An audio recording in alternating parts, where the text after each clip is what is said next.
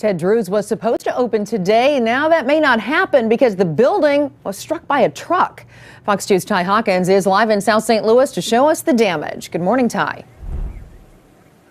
Hey, good morning to you, Margie. Ted Drew's on Chippewa in South City was supposed to reopen this morning, but things are looking a little different right now. Come take a look at this. This boarded up in the corner of the building is because a truck ran into Ted Drew's around 9 o'clock on Tuesday night.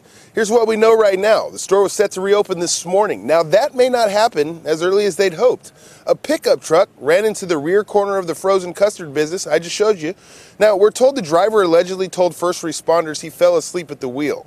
Airbags were deployed in the truck and no one was hurt. No arrests were made either. A manager we spoke with says they still hope to reopen, but need to wait for a building inspector to survey the damage.